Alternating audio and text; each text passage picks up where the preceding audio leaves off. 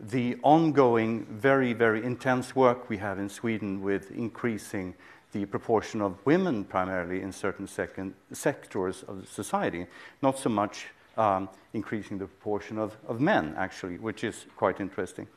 So I was going to say some things about this, but other speakers have covered that so well that I don't have to go into this very much. But there is a connection, I would argue, that's pretty obvious between forcing people to do things and health. As the Harris reports show, job satisfaction is very important for males. And there are some things to note about these concepts. It's very hard to measure opportunity, equal opportunities. So how would you know that there are, in fact, equal opportunities, especially if there is, in fact, some real difference between, in this case, the sexes? And of course, if you have equal opportunities, it allows for inequality to have its reign.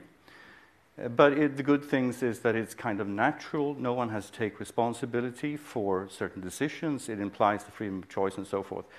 When it comes to equal outcomes, they're amazingly simple to measure, which is good for politicians who look at data on the national or global level. And they are interesting from a equality perspective because they are related to power and influence and so forth.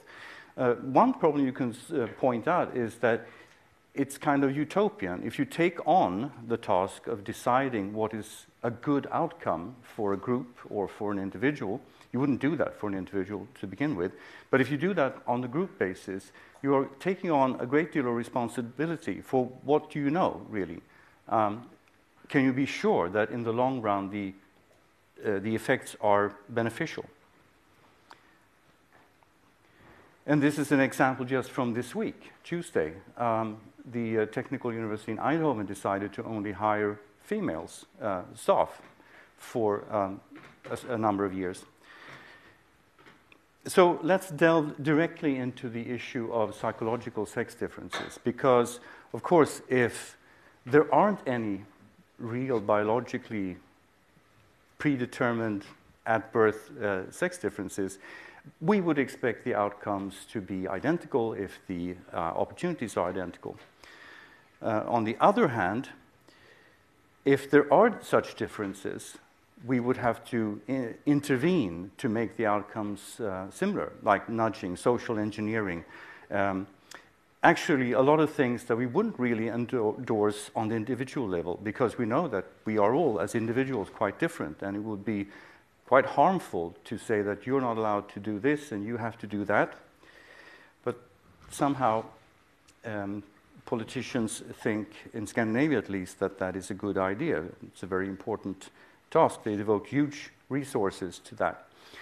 So there are many hundreds of studies I could mention that show sex differences in brain structure, spatial ability, memory, and whatnot, you name it. But in the interest of time, let me just focus on one simple construct that I'm sure you're all very familiar with, the Big Five personality inventory, which has, as the name implies, 5 main dimensions and 30 so-called facets, 30 different aspects of personality.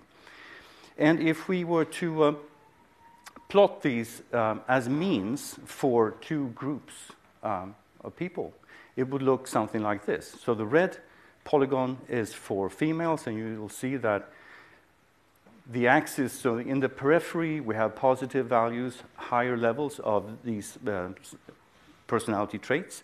And in the center, there are lower values. And you see that females have more of everything in terms of psychology, basically. They are warmer, kinder, more conscientious, more agreeable, and also more worrisome in terms of neuroticism, which makes the male polygon smaller than the red one. But there's another more important thing about this, and that is that they have different shapes. So there's actually a kind of pattern. Things tend to go together. For males, low neuroticism tends to go together with low conscientiousness and low agreeableness and so forth. So there is a sex-specific pattern. So let me just I'm not sure if this is difficult to perhaps convey, but let me just give you an analogy. We know that men and women have equal body height, and we are perfectly comfortable with saying that males are on average taller than women. Whereas when it comes to psychological properties, we are damned if we say that men are on average anything less or more than females, because you would hear the outcry that, oh, but the variability within each group, within each sex, is so huge that you cannot possibly speak of any group difference. But nevertheless, body height is one of the largest sex differences with an effect size of 1.9, which means that if you were to judge an individual only from height and predict that person's sex, you would be incorrect in only 34% of the cases. But that is quite high. But of course, that is not what we do, because we know more. If we see a person coming towards us, we will see these measures, as I tried to outline here, certain proportions between anthropomorphic measures. And if we use all of that information, which creates, of course, a pattern, like the pattern in personality, we will be incorrect only in about 2% of the cases. So apparently this is important information. And I would just like to give you an example of the forces, the powers that be, that don't really like the issue of sex difference, how they treat that in academia. This is an example of, I'm sure you've heard of this, very famous, the gender similarity hypothesis, that there are essentially no differences. So let me illustrate that with this depiction of the Big Five with all its facets. So we can see from this pattern, we have the means for each dimension to the far left with the error bars, and then we have the means for each facet. And as you can see to the far right, women are pretty much constantly higher in neuroticism than are males, because what you see on the y-axis is the female minus the male score or mean value. And the same is true of agreeableness. It doesn't vary that much. But there are dramatic things happening within the traits or dimensions of extroversion and openness to experience. But as these facets tend to go together on the individual level, we usually aggregate across them and make it look like this. But apparently it does not. They do not tend to go together on the level of sex differences, because they are so dramatic, some of them. But nevertheless, Janet Hyde's article does just that. It ignores these differences by routinely aggregating across the facets. But it does something more to that as well. It also aggregates across all personality traits. Apparently, the logic is that these are 5 different ways of measuring the same thing, namely personality, or personality sex differences. So we just aggregate them, and we end up with an effect size of a mere 0.14 standard deviations. And you can therefore conclude that the difference is minimal and not very important. But there's a totally different way of doing that, exploiting the pattern that actually exists in the data. So these are the data that you saw in the previous picture. It's only that I bent it like a donut like this, so that we more clearly see the pattern of the sex differences in all the facets of the NEO-P personality instrument. And if we use all of that information and create a so-called multivariate effect size, it becomes very much bigger. And Marco del Guidici was, I think, the first to test that model, and he arrived, and his colleagues, at an effect size of 2.7, which is, I mean, huge. It's almost not heard about for any psychological or human trait whatsoever, 2.7. That was using the latent variables. And they compare this in their article with the normal mean univariate effect size. They used a different instrument than the Big Five, an instrument that is more sensitive, but it doesn't really matter. The point is clear that if you use the mean aggregation, the overall effect size becomes very, very much smaller, like 10 times smaller than the multivariate effect size. So this indicates that there is, in fact, there are, in fact, psychological mean differences. Just to compare with body height, with an effect size of 1.9, this is what the overlap of the distributions look like. And for Dalgleidich's effect size, it's even smaller. It's an overlap of only 18%. So most women are different from most men in this overall masculinity, femininity index of personality. Of course, you would say that, sure, but this is not important because it's all learned. It's all socially conditioned. And I just want to point out, without going into any details, that there is a whole toolbox for discriminating between environmental hypotheses and other kinds of hypotheses. And I just want to briefly go through some of the tools that we can use. We can, if differences, any group difference is found early in life, it's probably biologically determined. The same is true if it's universal across cultures, across historical time and so forth, across different conditions like different polities in different countries and so forth. And you can also exploit a number of biological determinants, hormones, natural variation across individuals like in the menstrual cycle, compare children with adults, but specifically the pubertal change. We can observe the Tanner stages and see if they correlate more strongly with a certain psychological trait than if you do not consider the pubertal developmental stage and so forth. You can see for yourself. I will move on in the interest of time. Finally, there are genetic associations that also, none of these are totally will totally determine that there is a biological effect. There can be different confounding variables and so forth, but they certainly increase the likelihood of such effects.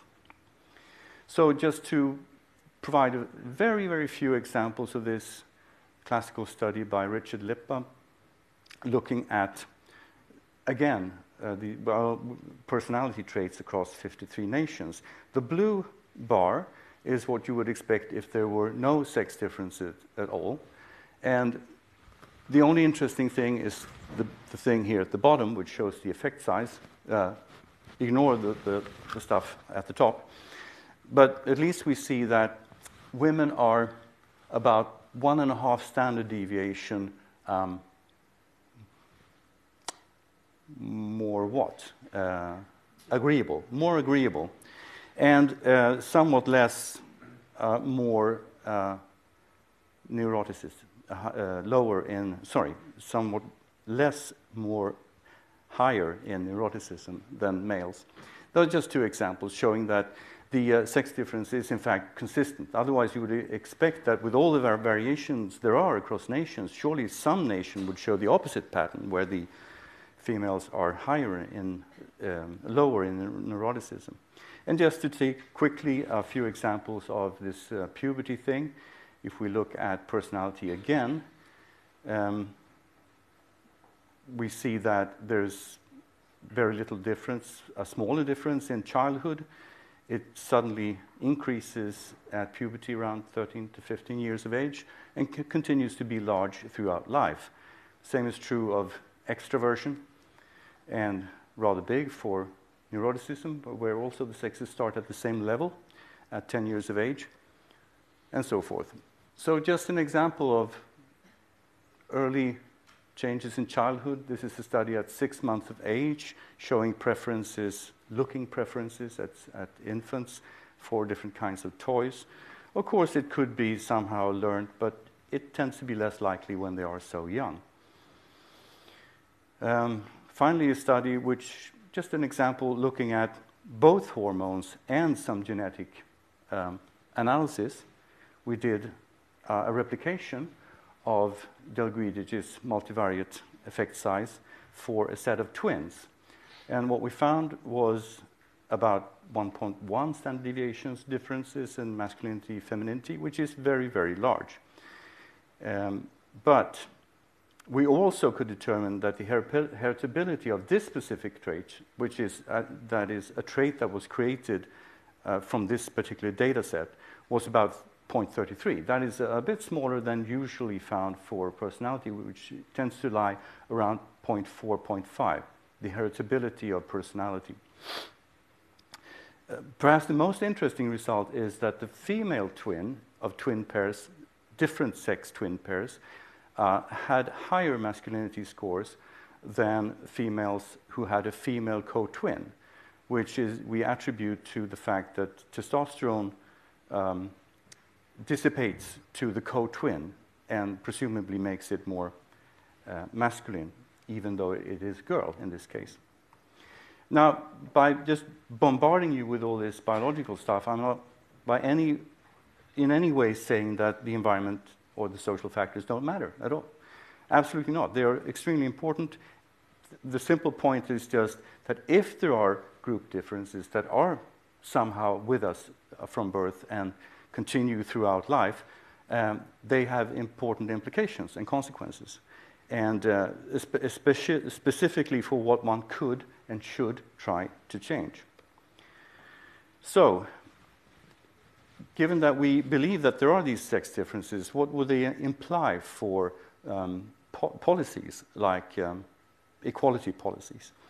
In Sweden, the background is that we've had attempts to legislate quotas for company board members, which failed twice, and we have 40 years of experience with the government working to improve the equality, particularly in high-status jobs like in the academe. And so there's a lot of text written about this by politicians at the higher levels. Yeah. So I analyzed some of those texts that I could find, did the content analysis, and tried to find out what the arguments were. So, as a summary, we skip that. The themes that were most important, I found 10 different messages, but we don't care about all of those.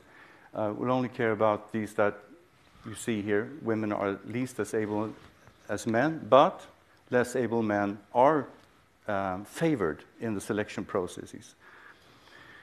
And we have to increase the proportion of women to at least 40%, and we have to do that with quotas. Now, the funny thing is that if women are in fact more able than men, if they have higher merits, it would be a better thing to improve the meritocratic selection system, because thereby you would more correctly select the most able women amongst the women, at least. If you have a quota system, you cannot be so sure if the meritocratic assessment is poor. So this is my conclusion of this study, which was published in Frontiers in Communication, that these arguments are internally inconsistent. You can read the paper if you're interested. I'll skip that too, and point out something very interesting that connects to what Tanya and also Gijsbert told us. Falk and Hermle, they took it on themselves to test the two contrasting hypotheses, that more freedom of choice would, as according to Swedish politicians, lead to more equal outcomes, and contrasted that with the resource hypothesis, which is based on the assumption that there are some inborn differences that get more that have more room to play out in a richer society when we have more freedom of choice, because we have a welfare system. We don't have to be so anxious about how to get our subsistence and so forth. And this is what they found. Looking at 6 different, we don't have to bother about what these preferences, as they call them, are to the left. But the important take-home message from this picture is that whichever sex differences we look at, they increase with the gender equality index of countries that you see along the x-axis. So it goes totally against the social conditioning hypothesis, or what they call it. And so this is a very good study published in Science and everything, which surprised me because of the message.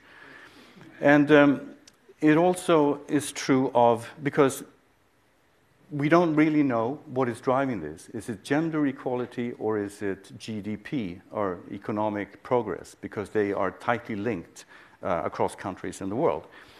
And here's, you might say that these are only attitudes. What about real behavior, actual choices? There is a study that you see here that looked at choices in graduate education.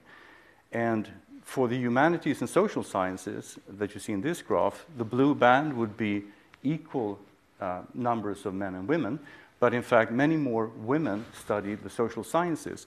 But the important thing here is that along the x-axis you see the GDP per capita, and the sex difference, or the overrepresentation of females, in other words, increases with the GDP. And the same is true for health and caring sciences.